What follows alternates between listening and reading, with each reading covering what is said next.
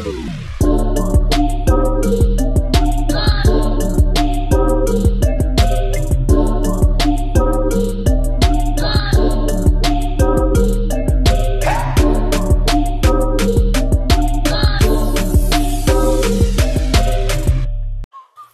what's up everyone, and welcome to week 10, 11, one of these weeks of the What's Your Why series. And I know there has been a lot of great content that has came out over the past few weeks, but let me tell you something. This week you are going to be blessed by this conversation. And the reason why I say that is because we are talking with none other than Pastor Paul J. Wingfield. Man, let me tell you something. When I initially scheduled the meeting with me and Pastor Wingfield, he was one of the first ones, actually. He was the first one to reach out and say, I want to be a part. I love what you're doing. Let's set something up. And he was the first person to inbox me and the first person to send me an email. And man, we connected. And as you see, man, this man of God, he got the oil, y'all. He got the oil. But no, for real, he is an awesome individual. He does some great work, and I'm going to put all the links to everything that he's doing because I want you guys to support. In our conversation, man, he drops some golden nuggets about being a young minister or being a young preacher, a young pastor in ministry. You know, one of the things that I feel like a lot of young preachers, a lot of young ministers struggle with, and I struggle with this too, is that we want to grow as fast as we can, as large as we can. You know, well, I'll say that again. We want to grow as large as we can, as fast as we can. We want the big numbers. But he gives such a great, oh my gosh, a great analogy. And it all comes from John 15. And it comes from his personal testimony, his personal story. And I'm not going to tell you because I want you to listen to it. But, you know, he gives such a great testimony. He gives such great nuggets. And I'm like, man, dude, whoever is feeding you this stuff, man, he is awesome. Of course, it's God, you know, duh. But you know, I really enjoyed this conversation, man. This is my brother, man. We connected on another level, and you'll see in the conversation, man. This is a great guy. Please support his ministry. He is a youth pastor who pastors other youth pastors all across this country, man. He does international ministry. He's a part of Nexus International. They are a group of individuals who does wilderness ministries, meaning that they take individuals, they take young people, take them on these great excursions to explore the world, explore you know, countries in a lot of different senses. But at the same time, you know, they intermingle all of that with the gospel. You know, finding ways to share the gospel in very unique ways. And what's funny is, you know, I actually had an experience like that before when I was a kid. It wasn't necessarily a wilderness experience. My sister will know exactly what I'm talking about. But we had an experience where we went to, excuse me, we went to a cabin with a young adult group of another church when we were kids, and we just had a ball, had a blast, and they shared the gospel with us there. And you know, I love that type of stuff, that type of ministry, because you know, a lot of people in this world today, they need some sort of connections, things that they can connect with, things that they, you know, love and want to be a part of. And if wilderness ministry, or if you love being in the outdoors, you love doing things like that, you're going to really enjoy what this man of God is saying in this conversation. And not only that, you're going to enjoy what the ministry is all about. I'm going to put the video because I want you guys to see everything that Nexus is doing, see what this man of God is doing. And I want you guys to support. Please support this man of God. You know, he is doing phenomenal work. But this phenomenal work takes, you know, a toll sometimes. And it takes, you know, phenomenal resources to be able to pull this stuff off. So if you are listening and you would love to support this man of God in any way, please support Pastor Paul Wingfield. You can go to his website. All the links it will be in the description. Everything will be posted below. But please, I'm saying this because I really love what this man of God is doing. I sowed a seed into his ministry. I sowed a seed into what he's doing because I truly believe in what he's doing and what God is going to do with him. So without further ado, please enjoy the conversation between me and Pastor Paul Wingfield here on One Faith Radio. I'm good. How are you? I'm excellent. I'm loving the beer, man. Loving the Hey, beer. you too, man. Good. So Good. I appreciate you taking this time to talk with me. Like I said, it'll be a very relaxed, straightforward conversation. I don't want to, have it be anything awkward, anything like that. I just, I really want it to be just a straight flowing conversation, everything like that. So I'm literally waking up not even an hour ago. Quarantine has really messed up my schedule. So Dude, I work from home, and we started working from home back in March. And it's like, since then, my whole schedule has just been all over the place. I'll wake up at like either 9 o'clock, 9:30, log in, and I'm just logged in for the rest of the day. Yeah. But it's like, before, I would be up at like around 7 o'clock. We taking the kids to school, getting everything going, and I'm wired and wide awake by now. Yeah. So please forgive me if I'm a little rusty. I got my coffee here so I can, keep everything going. We're in good company then. So Exactly. I got mine as well. Yeah. Quarantine's messed me up too, man. I at first, like when I couldn't get together with my students, I was like, we're gonna play Call of Duty on Xbox till 2 a.m, right? So it messed me up big time. And just recently, I had to kind of get out of that rhythm because it was hurting me, dude. It was hurting me real bad. So yeah, I got one of my youth leaders wanted somebody to work out with, but the only time he can work out is at 5 a.m. Oh wow. So yeah. So my schedule's been getting up at like 4:40 for the last week, 2 weeks. So have you been enjoying it? I have been, actually. I feel really good for the day until about 12 o'clock. And then I'm just like, oh, dude, I'm so tired. It's rough, man. Yeah. I need to get back into it, man. We've been trying to get everything going. We just recently moved down here, so we're still trying to figure out everyone. We're in Charlotte, North Carolina. So we're trying to figure out everyone, trying to get to know different people and different things like that. So I really want to get back into working out. We were doing it a lot. We were into it. We were heavy into it before we moved down. And since we moved, it's been like, Yep. But we'll get back in it. So yeah, I'm excited. I'm excited about this conversation. I'm excited about talking to you. Now, you said you oversee churches in South Africa, right? Or you oversee in Latin America, in Latin America. So Central America, South America. I'm a part-time youth pastor here at my home church. I'm only like 3 hours from you. I live in a little town called Kingsport, Tennessee, near Johnson City. Not too far from Charlotte. But my full-time gig is I'm basically a pastor to youth pastors in Latin America, and we help teach them and train them how to utilize Jesus's method of ministry, of disciple making and focusing on a few to reach the many. And we also utilize or give them a tool of training them in like how to use wilderness adventure, backpacking trips, rock climbing, stuff like that to capture the hearts of these young people as well. Oh, that's cool. So, that's really cool, man. That's cool. So you're a youth pastor and you pastor other youth pastors. Yes, sir. That's pretty dope. Yes, and then that's kind of where I've always kind of felt my calling was caring for leaders, because, man, that is something that many times leaders just don't have. They don't have somebody to care for them, especially overseas. They don't have a really healthy community around them at all. So it leads to early burnout, and that's not our heart's desire. Is we want to see these guys in ministry for the long haul. Yeah, we help keep them alive in ministry. Yeah, definitely. So, are you a Tennessee Titan fan, brother? Football.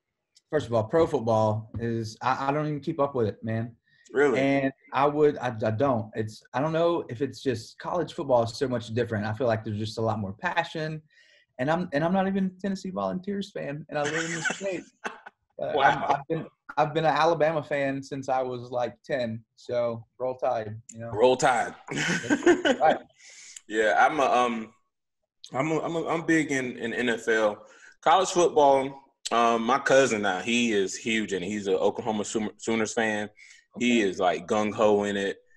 He's on one of my podcasts that's actually airing today.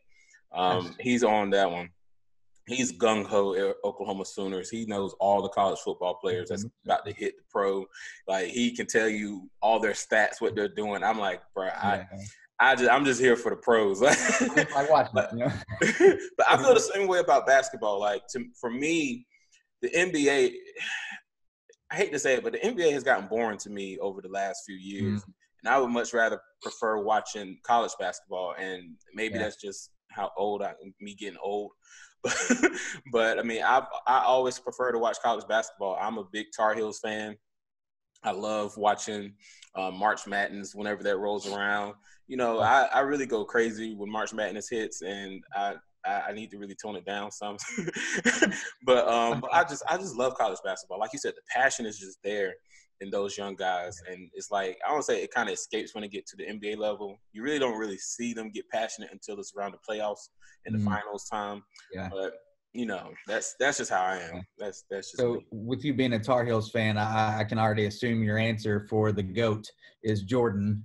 Right? Exactly. Okay, good. Definitely. I'm a good company, man. Good. I do believe that, you know, LeBron has made some significant strides. I'm proud of the work that he has done off the court. Absolutely. I'm proud of what he has done on the court. I mean, the guy has literally revolutionized the game. He changed the game for his era. And it's so funny. He changed the game from 2000. Shoot, he's been in the league forever. But honestly, I would say from like 2010 to about 2015-ish, he literally changed the game. Like, there was nobody that can beat him. I would say up until now, but honestly, when Steph Curry came into the league, he kind of shifted things. He shook things up, and he changed the game tremendously. Everyone wants to shoot three now. And so I'm like, man, I'm a big basketball guy. I love basketball, but I still think NBA is kind of boring to me. But that's just my preference. So I definitely, Jordan is the GOAT. I think that LeBron, he is in close conversations because of just how much he's accomplished over the years. I'll agree. I mean, the guy is still going, and he's like a freak of nature. I mean, that guy to be almost in his mid to late 30s, and he's just built like a machine and still going. Yeah, it's scary. Yeah, hands down. I hope that I can. That's getting back into working out. I hope I can be that way when I'm 40. Right. I'm the same way. I'm like, man, even not to that level. That's a lot of work. Exactly. I mean, ministry in and of itself, man, it requires a lot. It really does, and it requires us to really be in good shape. I know people don't believe that. There are a lot of, I hate to say overweight preachers, but there are a lot of overweight preachers, but even they will tell you, it requires a lot of strength to really to do the work of a minister every single day. Get up and preach for hours. If you have a ministry where you have multiple services, you have to constantly be on the go. And then as soon as the services ends, you have other obligations to do during the week. You have your family, you have, of course, your church, because that never stops. Then you always have members constantly calling you, texting you, hitting you up, different things like that. So, and I know with you as a youth pastor, you definitely catch it on all angles with the kids. Always have to be at their events and support and different things like that. So I applaud you for what you're doing, especially in your local church, and also for what you're doing for the youth pastors that are overseas. Man, it takes a special kind of person to have a heart for people that are overseas and doing ministry overseas. And I think that, that's just awesome and dope in and of itself.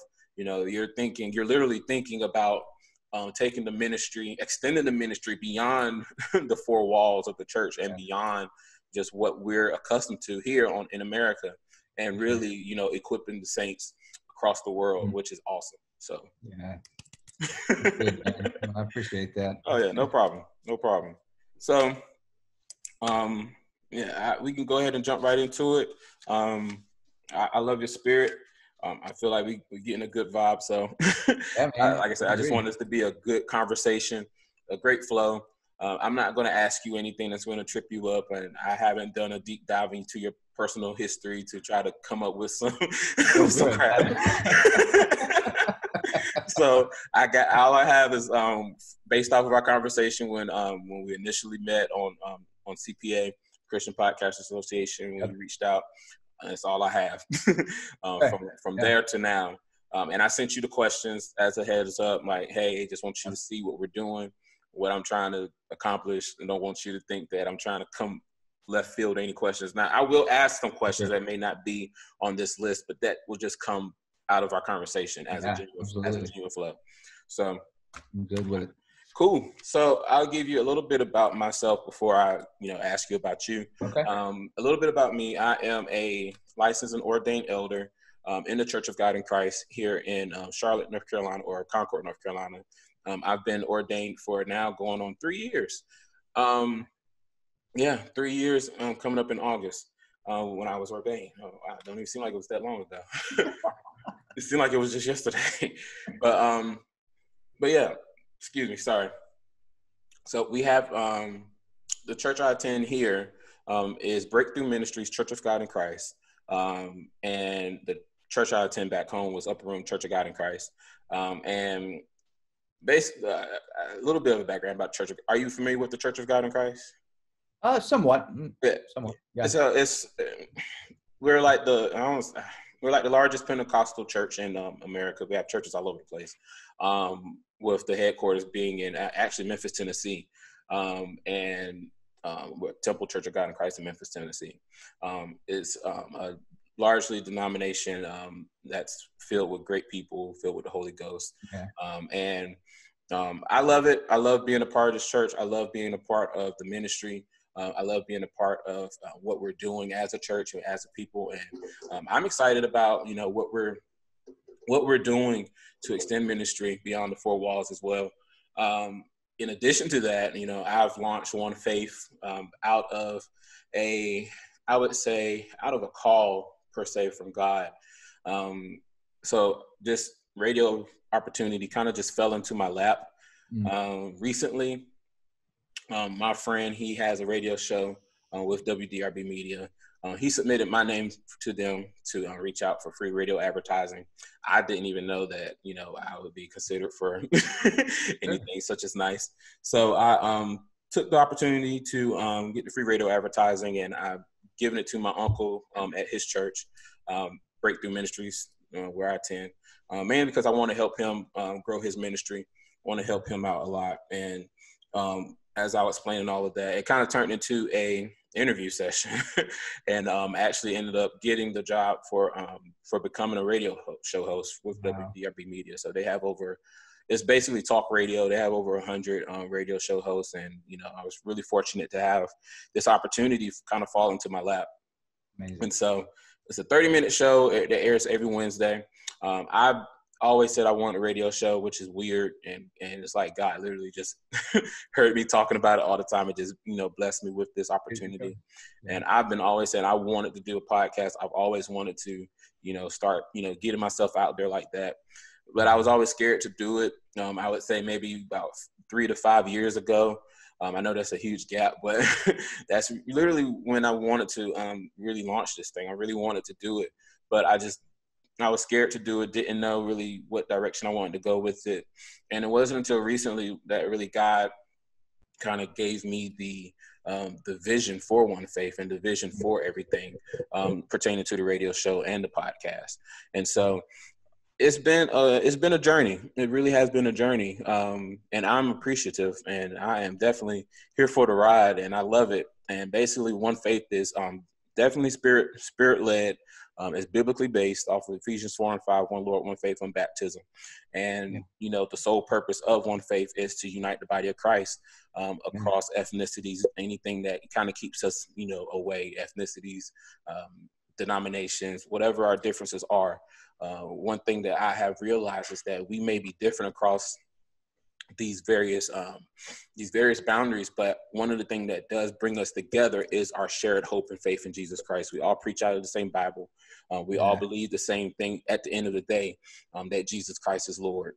And so that's what it's all about. It's about, promoting unity, promoting people that's doing great things like what you're doing, and, giving them that chance to talk about a lot of the tough things they want to talk about, or in this case, talk about what's your why, and, you know, different things like that. So it's not a gossip show or anything like that to try to be all messy. That's not my intentions. I really want this thing to be pure. I really want this thing at the end of the day to be a ministry. You know, I want people to see what we're doing, connect with what we're doing, see themselves in us in some way, and find some kind of purpose in doing life, and achieving their dreams. So that's one faith. That's who I am. I'm married. I have 2 kids. Just found out we are expecting another one. So congratulations. Thank you. That's awesome. Yeah, we're having a quarantine baby. Yeah. And, you know, we've been blessed. We've been really blessed, and I'm appreciative of everything that God is doing, especially just seeing how His hand is on this ministry, you know, on this radio show and podcast. When I put that post out there last week asking for pastors, you know, I was overwhelmed with just emotions and kind of I don't cry or anything like that, but but I was just overwhelmed because, you know, I thought that, you know, it was so dope that so many pastors, so many people had a heart to help, and would just reach out and support, say, hey, I would love to be a part of this. Whatever you need, let me know. And just seeing that support, it just gave me, you know, a shot in the arm, like, let's go, let's get it, let's do it. And I'm just excited about this. I'm excited to talk to you. I've already talked to about 4. Yeah, you're my 5th pastor I'm talking to now. So I've talked to about 4 pastors already. Every single one of them has given me some great nuggets, some great knowledge, some great content. So I know you're not going to lack in that area. It's not to put any pressure on you. Not at all, man. But yeah, so I'm excited about the conversation. I'm excited about everything. I'm going to stop talking because I can ramble, and my wife is usually my producer. She keeps me on the straight and narrow, but she's asleep right now. So I'm going to go ahead and stop talking. And just tell us a little bit about yourself, about what you're doing and everything like that. Yeah, so my name is Paul Wingfield. I will actually, what is today? Today's July 8th. I'll be 32 at the end of this month. Oh, wow. Happy birthday. We don't speak before then. Thank you, man. Thank you. I've been married for going on 9 years. To my beautiful wife, Erin. We got 3 crazy kiddos. I got my oldest son, River, is 9. My second son is Sawyer. He's 6. And my little girl, Everly, is 3. And she is a ball of fire. I believe it. The one kid that I didn't want to be just like me is going to be her. So I'm definitely preparing myself for the teenage years already. Yes. And I'm going to need a lot of grace. For sure. For sure. Yeah, but I've been doing ministry. I've been involved with youth and doing youth ministry locally and internationally for going on 8 years now, 7 or 8 years. The first 5 were locally here in the region I live in Northeast Tennessee. And then about 3 years ago, I started working with a missions organization called Nexus International. We travel all over the world, but I work in Latin America. So all of Central America, all of South America. Our heart is to find and equip and encourage youth pastors and youth leaders to invest in young people and their culture and modeling the same way that Jesus did it by making disciples, right? Investing in a few to reach the many. So yeah, man, the Lord's blessed me in so many ways, and I'm very fortunate just for what he's doing in my life, man. I'm really fortunate. I love that. So you said your little girl is a ball of fire. She's the one that's keeping you on your toes and up at night. Absolutely. It's funny because like with our 3rd one coming, it makes me think like, I wonder how this child is going to act, because my son, Morel, he's 6. He's the oldest, and he's a sweetheart. He really is. He's a sweet boy. He's a good kid. My daughter, Tegan, she's a sweetheart too, but she's a little bit more feisty and she's more independent. She does her own thing, and it's just like, you know, she has my heart. I can never just that. She has my heart. And it's like, I wonder how this third child is going to change the game. Like, I wonder what this child is going to be like, because I can see myself so much in my son. I see myself in my daughter a little bit, but I see more of my wife and my daughter. And now it's like, I wonder if this third child is going to have a mixture of us both, or if this child is just going to have their own personality. And I don't want to say I'm scared, but I'm just interested to see how this child is going to be. Like, it's just weird. I never thought, well, initially we said we wanted 4 kids, and here we are on our third. And I just never thought, like, man, I would have 4 kids, because my children are 6 and 5. I mean, 7. Sorry, my son just turned 7 back in May. Are 7, and my daughter will be 6 in October. So I won't say we've been out of the game for about 7. Yeah, we've been out of the game for about 7 to 6 years, and here we are getting back in it. And it's like, man, it's like, here we go. Get ready. But I'm excited. How is it with 3 kids? I was in the same boat. I was like, 3, we've had 2, like, it can't be that much different, right? But, man, we shifted from a man defense to a zone, and that makes a big difference, bro. A big difference. I believe it. And we wouldn't change it for anything, but, man, it's definitely a different dynamic. That's for sure. Yeah. And I just love to, like, just listening to you talk about your kid, your son and your daughter, and thinking about, like, man, what's my next child going to be like? What's their personality going to be like? And I love the picture that paints of the human race, and how we are all created in the image of the Father. And we all have different personalities. We all have different characteristics that reflect Him.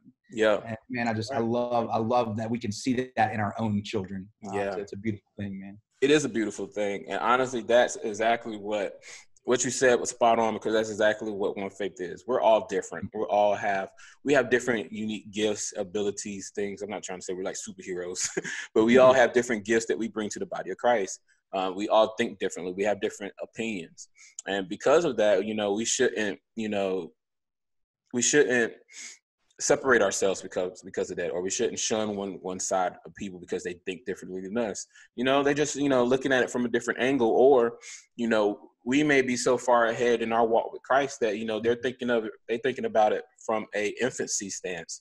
And we have to really, learn how to navigate through those tough conversations, navigate through those emotions, navigate through egos, opinions, and really find the truth in what we're doing.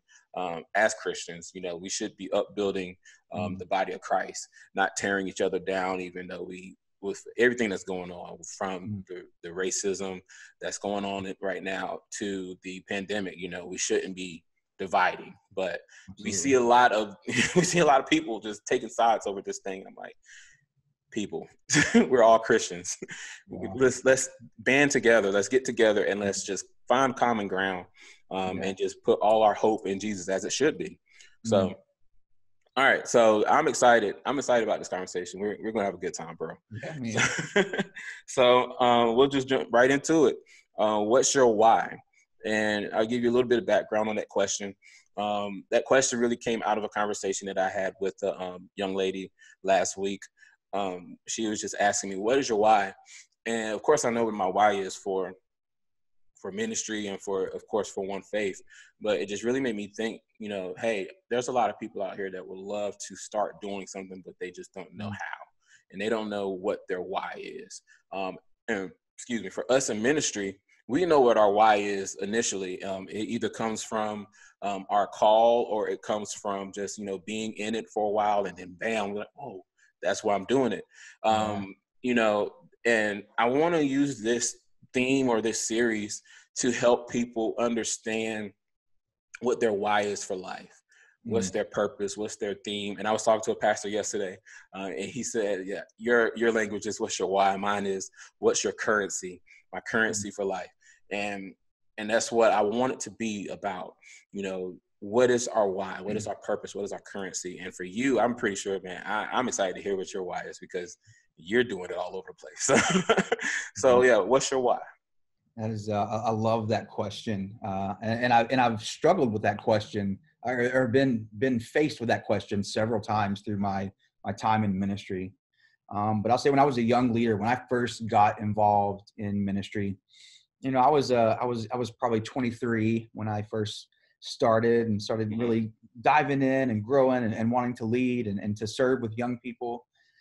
And I was pretty arrogant. I'm not going to lie. I thought I knew everything. I knew how everything worked. And I was going to do it my way or the highway. Right. And I remember meeting a gentleman, and part of what I do with youth ministry is we do adventure-based, like wilderness ministry stuff as a way to connect with them. And I met this guy that was this wilderness ministry guru in my mind. And I was going to ask him the secret formula for how do I grow my youth ministry and my wilderness ministry? And I was expecting this A plus B equals growth formula, right? Do this and this, and you will have hundreds of kids come and be a part of your ministry. Right. And we were backpacking in the middle of January in North Carolina, and freezing cold. We shouldn't have been there. I was overpacked and out of shape. It was awful. And this gentleman's he was from Ecuador. And I remember asking him when we got in the tent, we ate, and I said, hey, so how do I grow my ministry, right? I've earned this right to ask him this question. And he looked at me, and I'll never forget. He said, well, pick one or two people, deeply invest in them, and pour your life into them, and teach them to do the same for a few others, and your ministry will grow. Wow. And I said, man, you're full of crap. Right. It doesn't work that way. And I proceeded to try ministry my way, to try to bring as many students into my events and programs as I could. And I put people in positions of leadership just for their skill set, but not for their heart. Oh, wow. And after a year of doing this, and I was proclaiming the gospel on these trips, and students were hearing that, but I didn't see any life change in the hearts of these students. I didn't see them changing their behaviors. I didn't see them growing deeper in Christ. And my leaders were infants as well. They weren't able to nurture others because they needed nurturing themselves. Right. And I thought, man, I've missed the mark somewhere. And so I called that guy back up and I said, I think you were right when you said how it worked, and I would like to know how. And the first question he asked me when we got back together was not, okay, what step did you take wrong in your ministry? Again, I thought he was going to give me the secret formula. And the first thing he did was he said, Paul, how is your heart? How is your walk with Christ? Wow. I said, man, I'm on staff at a church. I'm good. Let's talk about ministry. Right. He said, I don't care about your ministry. I care about your heart. Wow. And then he proceeded to paint this picture that is pretty clearly painted in Scripture with John 15. I remember sitting on his back porch looking out in the woods, and he said, how do these trees work? You know, what's the most important part of these trees? Everybody knows the roots, right? They provide a foundation. They're of being rooted in the ground and holding this tree solid. It sucks up water and nutrients from the soil, and it waters the whole tree. And he said, exactly. He said, you've been so focused on the fruit of your ministry that you've neglected your roots. Wow. And what happens when that happens? Well, the whole tree dies. But on the contrary, if you focus on being rooted and abiding in Christ, then fruit comes inevitably, no matter what. And I thought, oh my gosh, good. I've never thought about that. Christ says in John 15, I'm the vine, you are the branches. If you abide in me and I abide in you, you will bear much fruit. And as that perspective changed in my mind, the Lord began giving me my why. He said, you know, Paul, there's probably a lot of other leaders out there that are solely focused on the fruit of their ministry, and their roots are being neglected. I want you to go and share with them what I've told you. And I said, okay, Lord, okay, I'll do it. And so when you ask, what is my why is I want everyone to know that our life and our ministry and everything that we can have in this life on this earth is found in one place, and that's being rooted and abiding in Jesus Christ. Right. Man, that's powerful. Man, it makes me, gosh, that really jumps my heart. Like, it really jumps my spirit. That is powerful, because so many times you see a lot of young people that jump into ministry. They're just like you and just like me. You know, we want the numbers. You know, we see. Are you familiar with Pastor Michael Todd with Transformation Church? Yeah, we see how he blew up overnight. We're like, that's what we want. We want to see that. You know, we want to be the next Stephen Furtick. We want to be the next, you know, these different people. But at the end of the day, it's all about your relationship with Christ. It's all about what is rooted in your heart.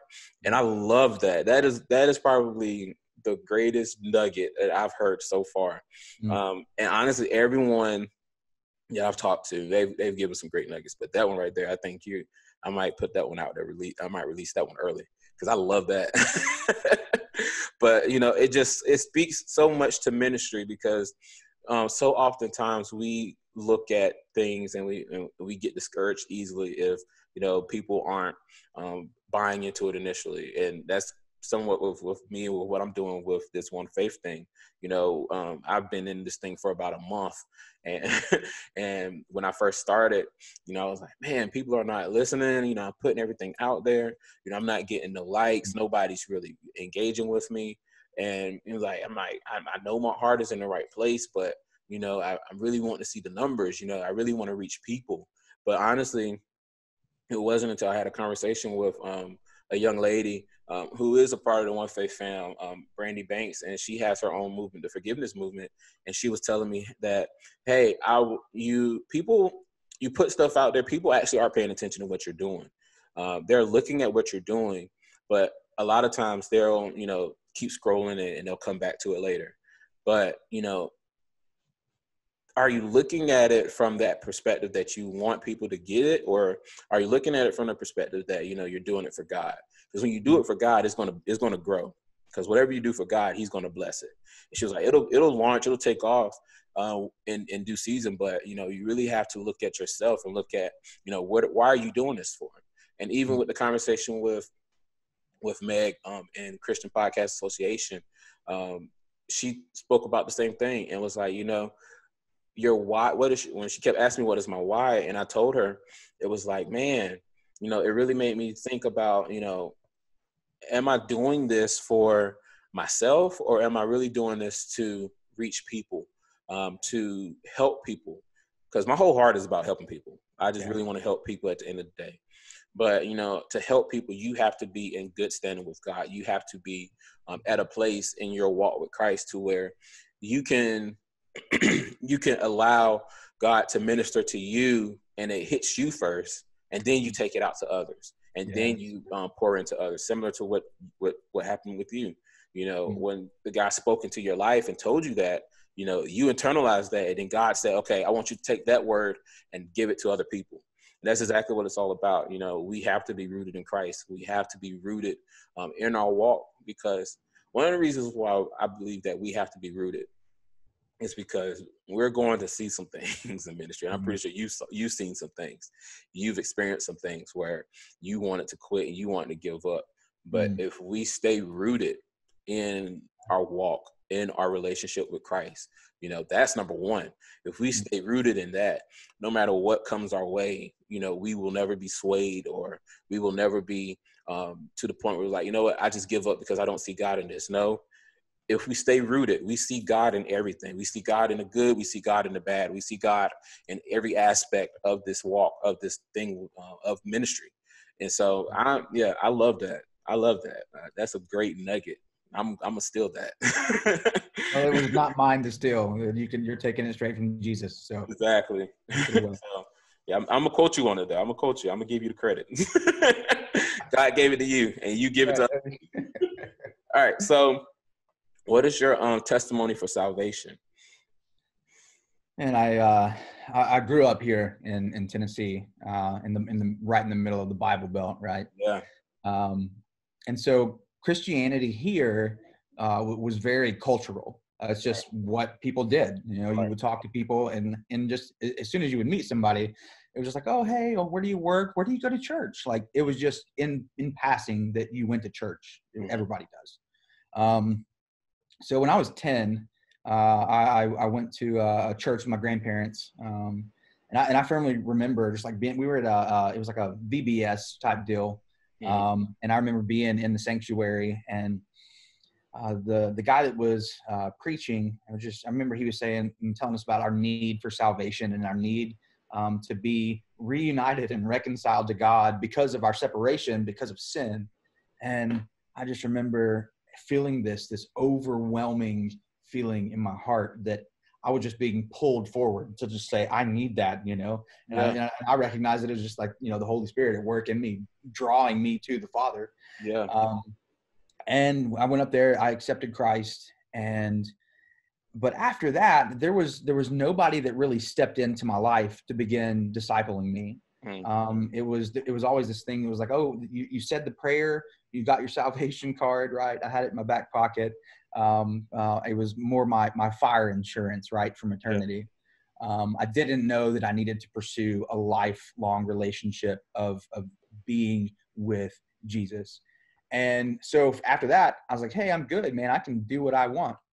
And up into high school, I began to just from some things in my own past, I had some my own kind of trauma and issues where I needed to be liked by people. And so I would do really whatever I needed to do to be liked by people and to gain friendship. And so I had this huge God-sized hole in my heart, and I was trying to fill it with anything that I could. And so through that time period, high school, I dropped out of college, but halfway through my first semester, because I was partying, man. I was partying too much. Yeah. And I remember I moved out west to Colorado, went and started a whitewater rafting business with a friend of mine in Wisconsin after that, and continued to just try to fill this hole in my heart that only God could fill. Right. And I remember it was when I was dating this girl. She's my wife now. She was my girlfriend then. And I wasn't following Jesus at all. So there was nothing on my mind about how I needed to live a Christ-like life. So we didn't have a holy relationship with one another. We were having sex outside of marriage. Right. And I remember she got pregnant. And I thought, oh my goodness, what are we going to do? Like, I'm 22 at this point. Like, what am I going to do? So up until the moment that my son was born, and you being a father will understand this, the moment my son was born, and I looked at this little baby that he'd only been in this world for 30 seconds, but immediately, as soon as I held him, and as soon as I saw him, I had this overwhelming and unconditional love for him. He didn't earn it. He didn't have any kind of personality or characteristic traits that granted him my favor or my love. Yeah. But it was unconditional. And for the rest of his life, I would love him no matter what. Nothing he could do would take that away. And in that moment, I heard God speak clearly. He said, because of Jesus, this is how I look at you. And I thought, oh my gosh, I understand. I get it. Yes. And so that is when I started following Christ, was when I was 22, about to turn 23.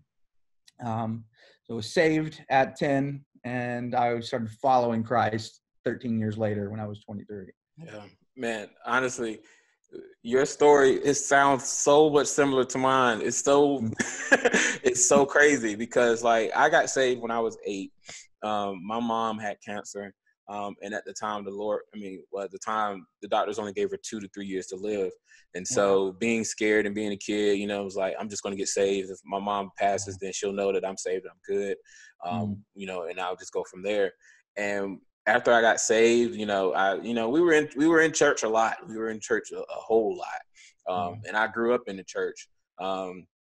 Played the drums, did everything, sung in the choir, was on the usher board, on the step team, involved in everything. My mom and my dad had me involved in everything. But, I would say that I wasn't really walking with Christ like that either, because as a kid and as a young adult, you want to do your own thing. You're not really thinking about this God thing. You're not really thinking about Jesus like that. I mean, he's there in the back of your mind, but at the same time, you're so young and impressionable. Everything looks better. Like, you can look on TV. I know at the time it was BET and MTV, VH1, all the music videos. You would be like, hey, man, I want to be like them. I want to be out there and be doing all that. I want to be on the beach with all these females and stuff. You see that stuff. You admire that life, and you start to pull. You see that pool, and you start to go towards it. But event for me, it's funny because when I went off to college, and it's so funny you said, like, your first semester you were partying so much and you dropped out. My first semester was I think everyone will say this. Their first semester was just the worst. Like, because you're there, it's like I'm by myself for the first time. I don't have nobody looking over me. I don't have nobody, trying to keep tabs with me. I can go party all night and come back and go to the caf. The caf be open. We're good. And that's honestly the life I lived. We party, we drunk, we did everything. Yeah. And it wasn't until I met my wife.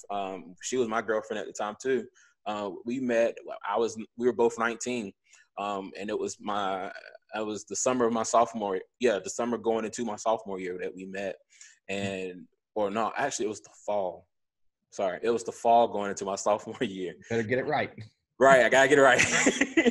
It was in the fall of my sophomore year. She was actually just graduating high school, and when we met, and it was like love at first sight when I saw her, because we met in church, which is ironic, but at the same time, it was like, man, it's like I really want to know more about her. I really want to know more about everything about her.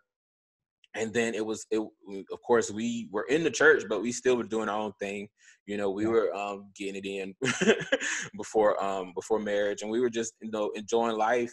And honestly, it wasn't until we had our first child. My son was born. Ironically, we were 23, a year after you. We were 23, and when my son, when we found out that she was pregnant, it was kind of like a full circle moment too, because my mom, the Lord healed her from cancer, but it came back, and in 2013, ironically, the same year that my son was born, my mom passed. But she was actually able to be there to witness him being born and to hold him and to have that moment with him. And it's so heartwarming. Sorry if I'm getting a little bit emotional, but I think about it all the time.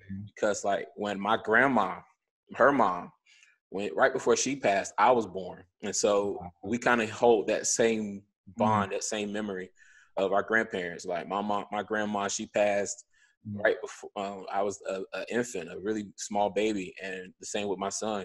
My mom passed. He was a really small baby.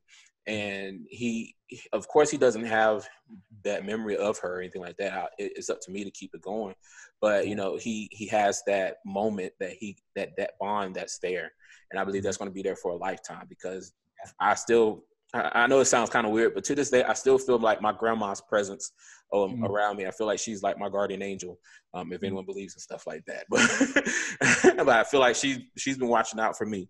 She's been looking out for me. But yeah, and like when my son was born, that's really when we really started getting really serious about God. And it was like I had that same moment as soon as the doctors put him in my arms. It was like, man, this kid is it's like the most beautiful thing I've ever seen. And it was when we got home and I was just holding him, and it was like I just felt God's presence. I just felt him speak to me and say, this is how much I love you. The same love that you have for this kid, that it doesn't matter what they do, who they become, you're going to love them unconditionally. That's how I feel about you. And it was just like, God, and I made a Facebook status and everything, because as soon as it happened, I was like, yeah, I got to put this out here. I understand how God feels about me now. And it was just a overwhelming moment. And to this day, I love my son to death. There's nothing that he could do. There's nothing that my daughter could do. There's nothing that my future child could ever do that will just turn me from them. Like, I really don't care. Like, I love my kid, and I just I can't fathom being that parent that would just turn on their child because, they may think differently now, or they became homosexual or something like that. I mean, that stuff, it's kind of disgusting to me, but at the same time, it's like, it just makes me more hungrier to share the word, to share the gospel, because, we should have that unconditional love for our kids, no matter what. We are their protector. Like, as fathers, we are definitely their protector. We're the protector of the whole family. But first, we are definitely the shepherds of the family. And we have to maintain that at all costs. And we can talk about kids and family all day and get nothing done.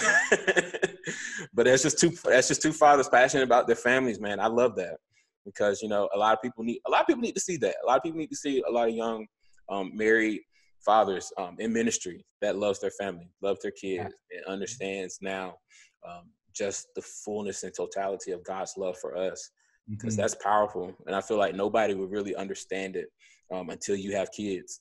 Until you have kids on your own, you will never understand fully how God feels about you. You may get it beforehand if you decide to live the Paul life and just be an apostle for all your days and just never never know marriage and never know kids. But you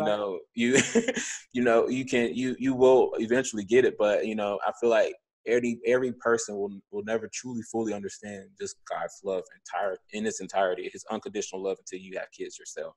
You just feel it. It's undescribable. It's like you can't really put a single word to describe it. And that's just how I feel. I mean, so we'll keep going. Let's keep growing. So when you were called to ministry, did you answer right away? And if not, why did you ignore the call, and what prompted you to eventually acquiesce or eventually, heed the call? Good, right. So when I was first called in the ministry, I knew that the Lord was working and doing something in my heart. It wasn't this pretty clear and like, okay, you're gonna do this full time. Like I kind of like dipped my toes in the water and just started doing ministry that way. So that was pretty easy. There was not a lot at stake for me to lose, or it was pretty easy to just step in and start serving and start caring and doing youth ministry and caring for kids, students, I should say. And I remember when I had that revelation of me being this leader, this youth leader, but having that wrong perspective and being focused on fruit instead of the root. And the Lord started calling me to be this missionary that would go to Latin America and work with leaders. That was a little bit different. And that for me was, I didn't heed that call immediately. I said, okay, God, like I'm going to do that, but I'm going to do it in my time. Because I know what being a missionary requires, and it requires me having to raise my own support, and that is uncomfortable. And so that freaked me, and it freaked my wife out too. That was always a big thing for us, was like, we trust the Lord in anything. Like we would go wherever he wanted us to go, do whatever he wanted us to do. But when it came to like our finances, it was like, yeah, I know that the Lord's provided me with these jobs that I have, and that's from him. But if I'm low on finances, I can go out and work. I can do that. That's on me, right? Exactly. And knowing that I would have to depend on the Lord to provide 100% of everything, and my finances being the biggest thing, to pay my bills and to buy groceries, like that freaked me out, man. And so I came up with a plan. I said, you know what? I'm going to start a business. This was in 2018. And I don't know if it's become a bigger thing now, but it wasn't then. Axe throwing. Oh, yeah. These axe throwing bars and venues are popping up all over the place. Right. And I decided, and it was just starting to come into popularity before that had really hit. And I was like, I'm going to start an axe throwing company and build this up to a point where I can have this side stream of income coming in, and then I'll go be a missionary. And I remember talking to a pastor friend of mine, and he's from Colorado, and was telling him my plan for how I was going to build my business, grow my business up to this point where I could not have to support Raise, and I would just have all of this money from my business to provide for my ministry. And then I would go be a missionary. And he said, Paul, can I tell you something? And if you've ever heard those words from a dear friend of yours, you know what's coming. Yeah. And I thought, all right, go ahead. And he said, it sounds to me that you pretty well know what God's asking you to do. Why aren't you doing it? And I thought, oh man, talk about a punch to the gut. And then he referred back to the story of when Moses sent the 12 spies to spy out the land of Canaan. And they went, and 10 of them came back and reported that, oh no, there's these giants in the land, like they're going to squash us and they're going to kill us. There's no way that we can take and overpower them. But the Lord had promised that he would be with them. But because of their unbelief, Mm-hmm. They didn't get to inherit the promised land. Right. They wandered in the desert for 40 years. Yep. And my friend said, Paul, I don't want you to miss the promised land. I said, not that your salvation's at stake, but I don't want you to miss what God has in store for you. Wow. And I was just like, oh my gosh, like, okay. So I prayed about that and for a couple weeks. And the whole time, like when I would talk about support raising with my wife, she would be like almost like a little kid. She would like cover her ears and be like, I don't want to talk about it. and when I told her like, this is what God's doing in my heart, and this is like, we need to step out and do this. And we prayed about it. Like, she was like, okay, we're going to do it. And I was just like, man, like God, it was at work. Yeah. And man, it's not been easy at all. I will tell you that. It has been a challenging season. We stepped out March of 2019 is when we came on with this missions organization. And my goal, I was working for my father at the time, and he required a 6-month notice before I quit. And so I fulfilled that 6-month notice and was thinking that I would have had support raised to replace my salary so I could go out and focus 100% on raising the rest of my support to be able to do this. That didn't happen because of the nature of my work. I traveled around and was in different places every day, and I just couldn't sit down and meet with people. Right. And so here we go. God came in again and said, okay, like what's getting in the way? What's not allowing you to do what I've asked you to do and to be able to raise support? And I was like, well, my job with my dad. He said, you're right. I need you to quit. And I was just like, oh my gosh. Okay. And in a matter of a month, maybe a month and a half, God brought us a launch fund to have our expenses covered, groceries, mortgage, like all of that stuff covered for a period of 4 months so that I could focus 100% on raising support. So I quit my job with my dad February 1st of this year. And then what happened in March? Well, coronavirus, which made it really hard to raise support. Yeah. But I will tell you that God has provided every step of the way. Wow. It's not always been through new partners coming on. It's been through some things that my wife is doing, just some like a little side business that she had, like making bracelets and stuff like that. And the Lord's been providing through that, like pretty dang well. And it's been incredible. Wow. And so, man, it's not always been easy, and it's definitely shaped my faith. And it took me from this perspective of like, oh, I don't want to do that because I'm afraid and because of the uncertainty that comes with it, to a place now where I'm like, I don't want to live any other way because of I get to see God work miracles daily in my life. Exactly. And that encourages me to keep moving forward and to keep doing what he's called me to do because I see him provide every single day.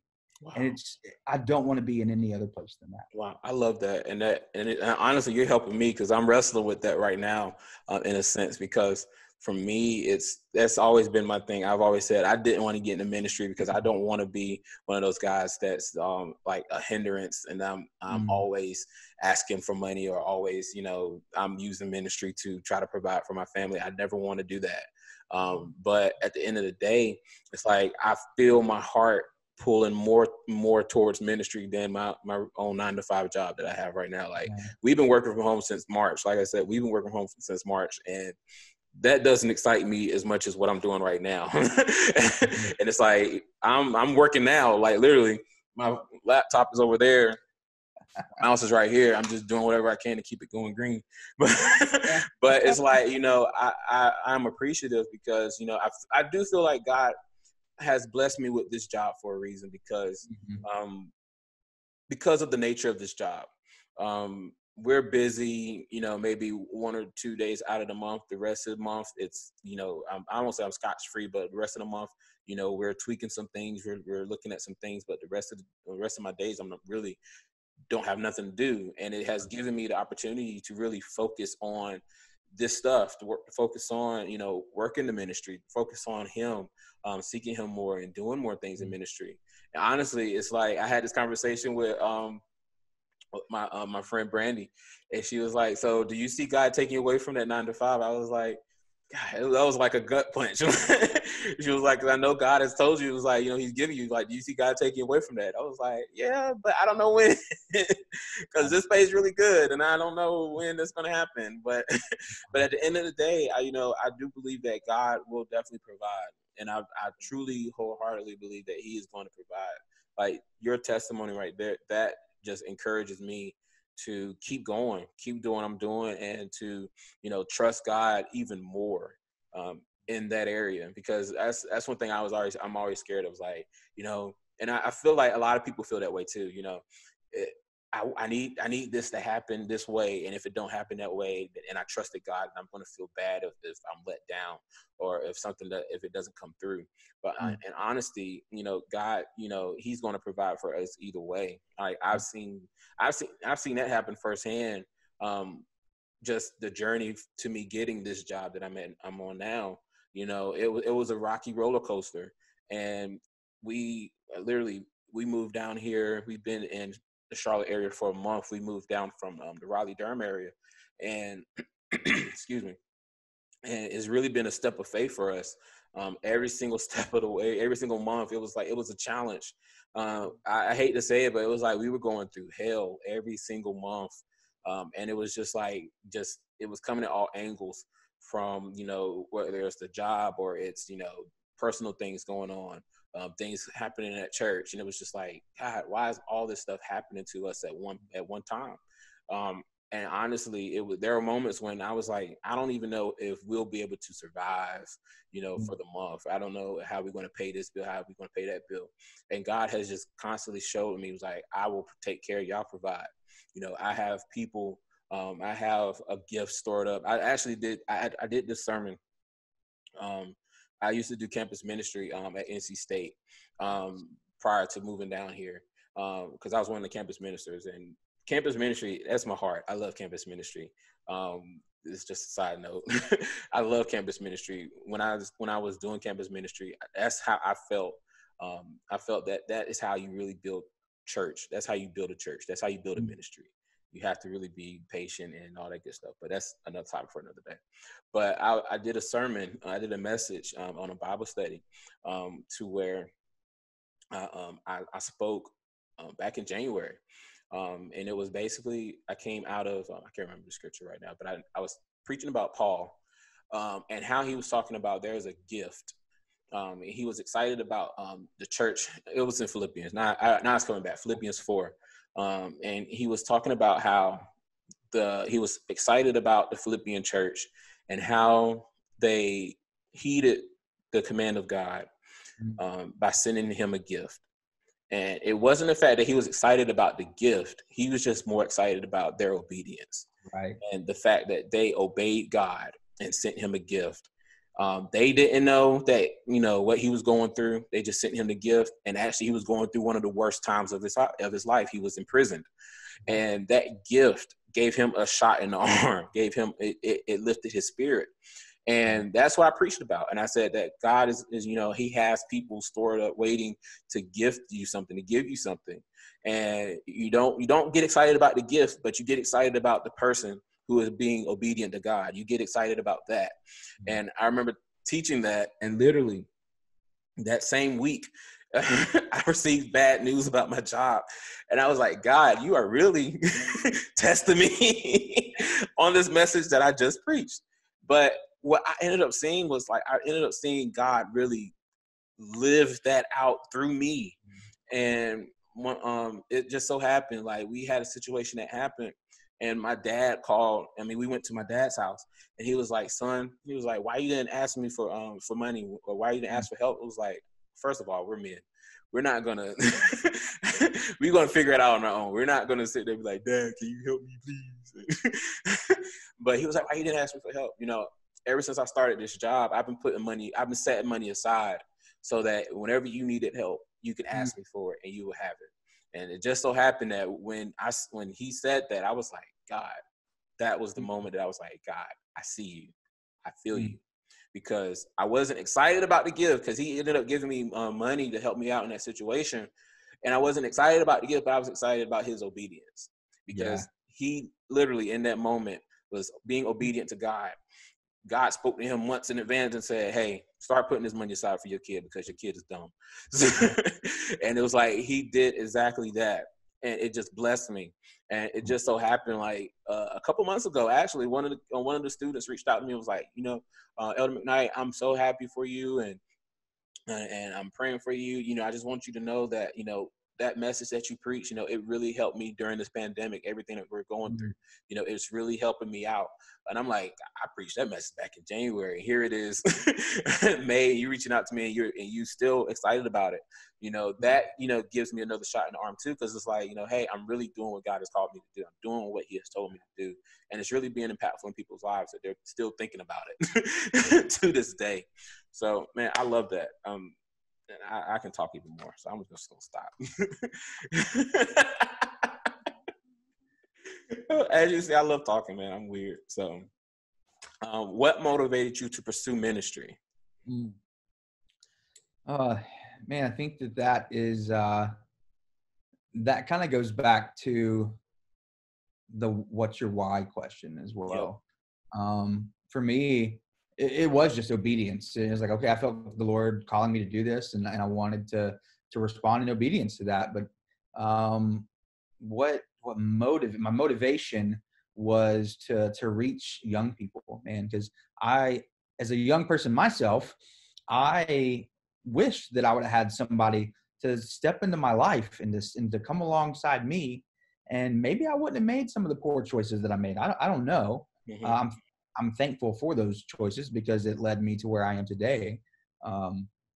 But I think if you're in ministry long term, there's always going to come a point in your ministry, probably several times, where you say, like, why am I doing this?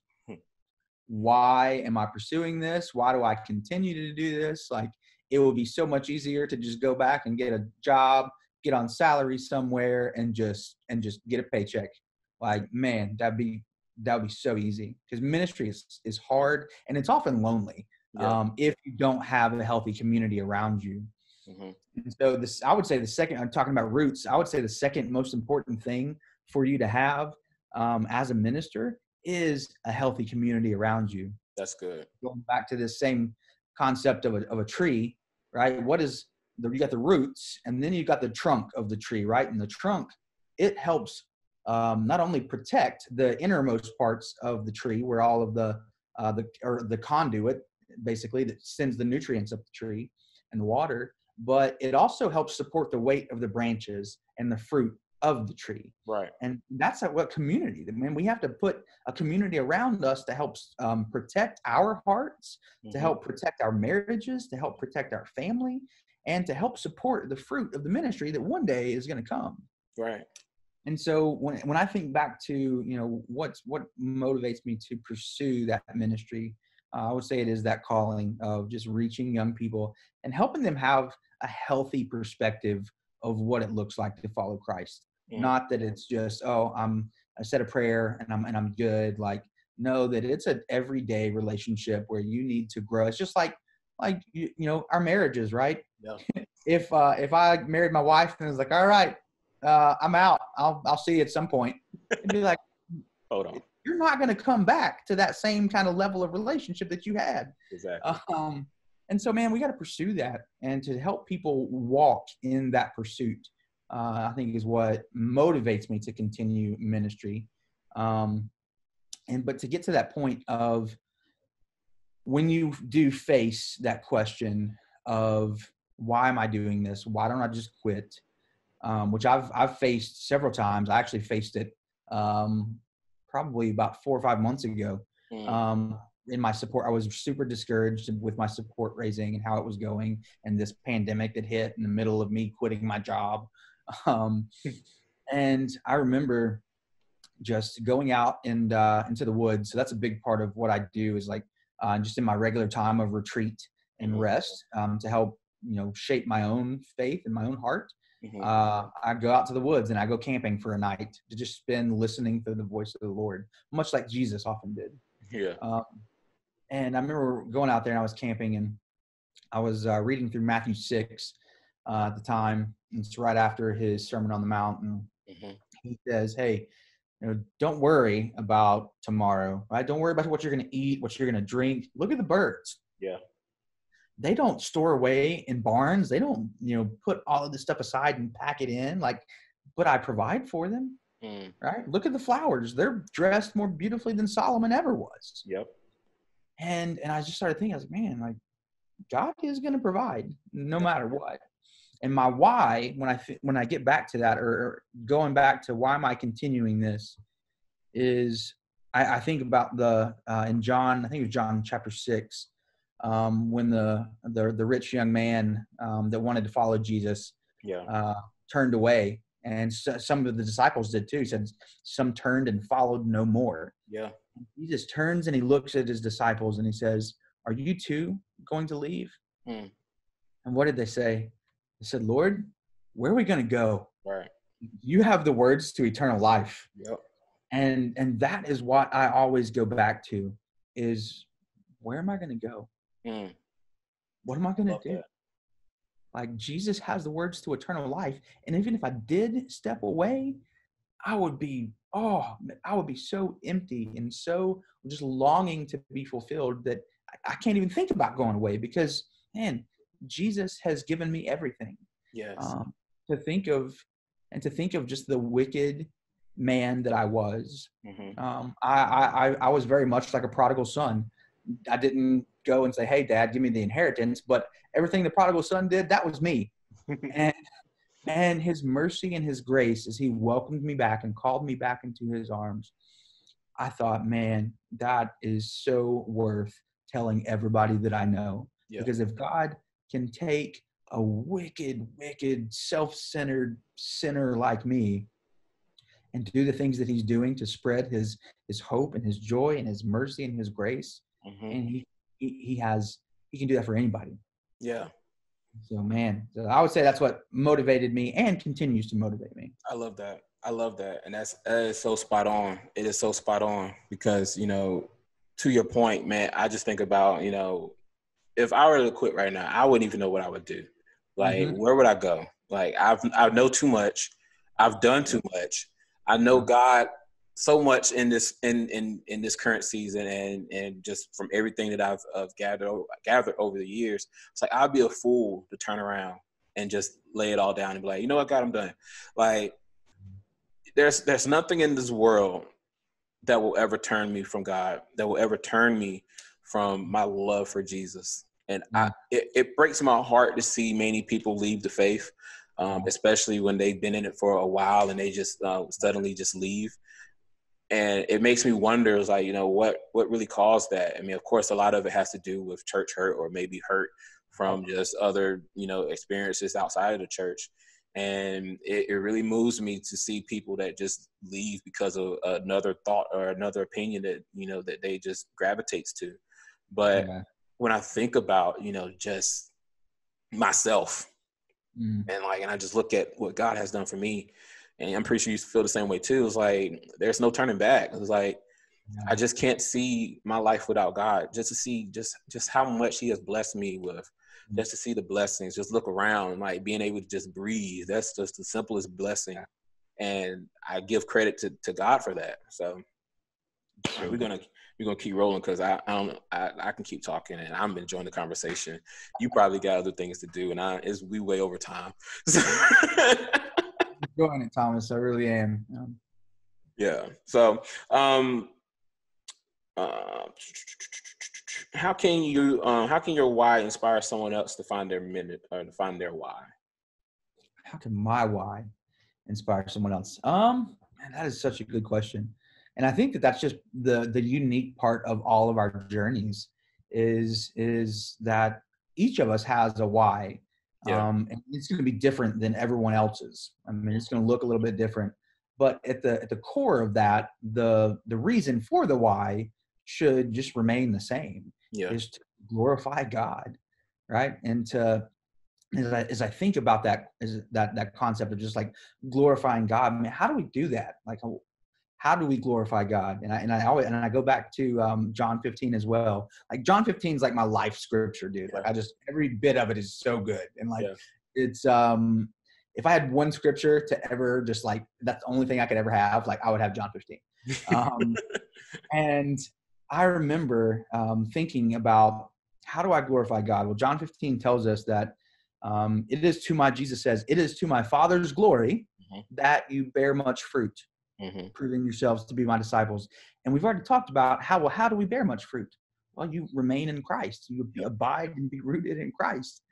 And man, I don't think anybody can go wrong if that is their why. If that is the core of their why, is to bring glory to God by producing fruit, and that comes from abiding in Christ. Yeah.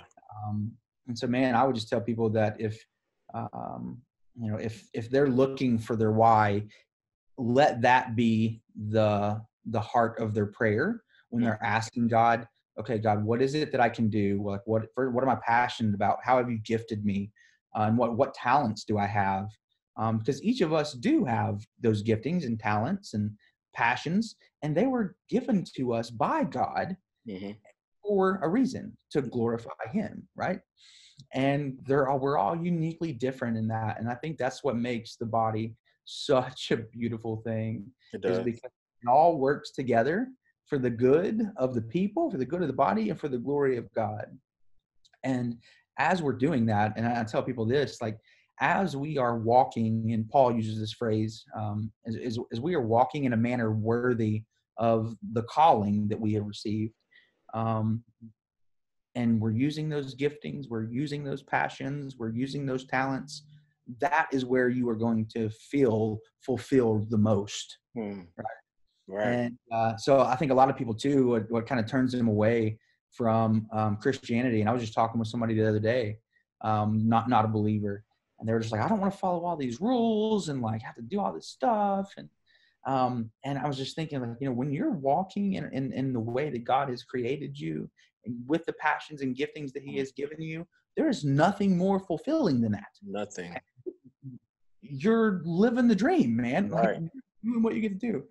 And I tell people that all the time, that like, it's the two things that I love the most in this world to do. Well, it's just the two things I love the most, is Jesus, and I love telling people about Jesus and what He's done for me. And I love doing adventurous, wilderness, crazy things. And I am working for an organization where I get to do those things. And God knew that when He created me, and that's why He called me to do that. Now, had I been disobedient, man, what would I be doing right now? Would I be as fulfilled? Would the journey has been as revealing and growing in my own faith? I don't know. Probably not. Yeah. Man, the journey is very scary. And so I would tell people, as they are looking for that and looking for their why, man, so many times, especially with young people, they want God to lay out their whole life plan. Yeah. When God's just saying, hey, I just want you to take a step. Just one step. I'm not going to show you everything. Right. You can't handle that yet. Right. I just want you to take the leap. That's it. Just take the leap. Because honestly, that's really what it is with me. Like, you just have to take the leap. If you don't take that leap, you'll always be wondering, well, what if I did take that leap? What if I did do it? And you're doing your own thing, and as you keep going and doing your own thing, you're constantly, that's constantly in the back of your mind. Hypothetically, like, man, if I would have obeyed God then, like, where would I be now? Like, I think about that now, because there were times when God gave me things to do back in the day, and I was just like, yeah, I'm gonna do my own thing. Right. And I look at my life now and everything I'm doing now in comparison to what I would have been doing or should have been doing back then. It's like, God, if I would have done that back then, where would I be today? And of course, it's a sense of regret, but at the same time, it's not, because God takes us on our own journey. He knows, He gives us the free will to do whatever we want to do, and to obey Him or not. But to be walking in obedience now, it's so much refreshing. It's just like you said, it's so much better to be walking in obedience than to be walking, doing your own thing and just, constantly like, God, why is this happening? Why is that? So I'm with you, bro. I'm with you. So our time is far spent. I love this conversation, man. I love you. I love your spirit. I love everything that you're doing. I'm definitely, I'm going to sow into you, man. I'm going to give you something.